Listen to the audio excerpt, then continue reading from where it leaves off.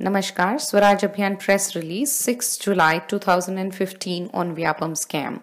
The highlights.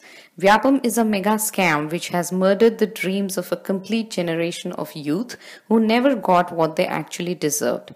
Swaraj Abhiyan is shocked to see the ruling governments both at the state and center showing no intent to unearth the scam or investigate the mysterious deaths. Given the alleged involvement of the chief minister, the governor, senior politicians, bureaucrats from the state of Madhya Pradesh, there can be no independent investigation by STF.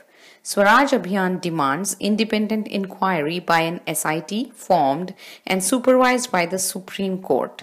The Prime Minister, who is also into an unwelcome habit of keeping mum on issues where his party is in question, needs to break his silence on the VYAPAM scam.